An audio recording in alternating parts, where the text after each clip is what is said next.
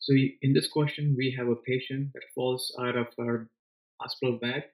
Could be for any reason, but here they say she was trying to get out of the bed. The nurse sees this and puts her back on the bed.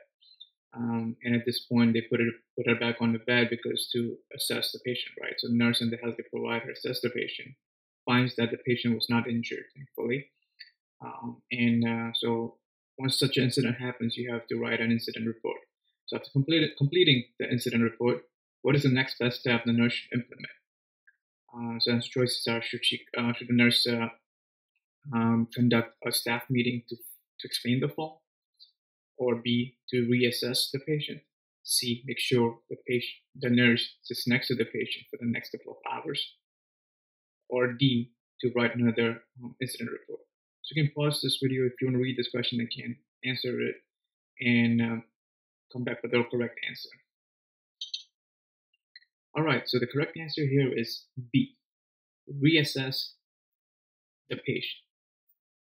The reason here is because when you assess a patient right after an incident, generally it's not evident, that there's an injury. So you have to reassess one more time, maybe an hour later or half an hour later, to make sure the patient was 100% not injured. Because the complications do not always appear immediately after the fall. The client's fall should be treated as private information and shared on a need-to-know basis only. Okay, so there should be no staff meeting for that. For writing another report, that's not necessary. So this is pretty straightforward, and I hope it helps.